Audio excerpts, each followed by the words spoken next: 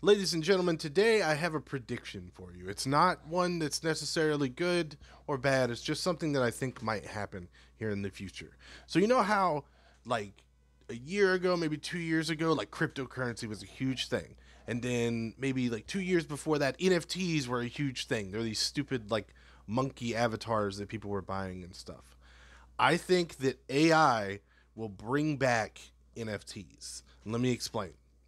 I think at some point, a celebrity or a political person is going to end up with a video out there of them doing something really bad, doing something just heinous, right? Just making people completely turn on them or whatever, right?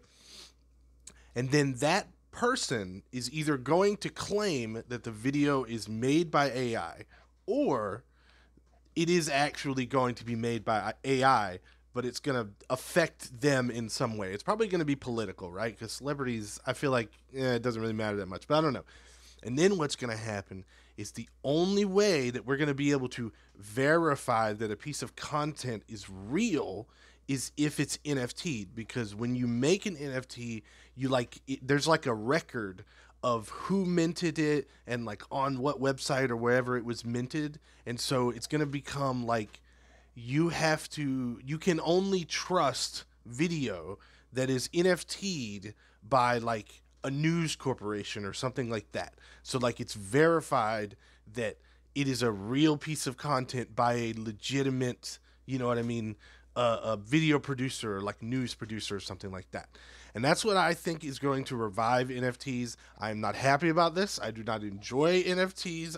I wasted $200. I put $200 into NFTs and made some, and it really, I mean, it felt like a scam, and it probably was. I know crypto feels like a scam to a lot of people. So I just feel like even though it's really scammy, I think that AI making these deep fakes and making all of these videos is going to bring NFTs back, because again, the big news corporations or the big, whoever the trusted verifiable source is gonna, that's the news you're gonna be able to trust, and you can't trust a random video online anymore. And then I worry after that like, imagine with YouTubers, right? It'd be like, okay, now not only do YouTubers have to make their video, upload it, everything, they're then going to have to pay because in order to mint your stuff, your NFT stuff, you have to pay some kind of money, your cryptocurrency, for it. So you're going to have to pay in order to mint your video NFT, and otherwise people are going to, be like, I don't know if this is trustable, but it doesn't really matter. I don't know. That's just my prediction. What do you think in the comments? Bye.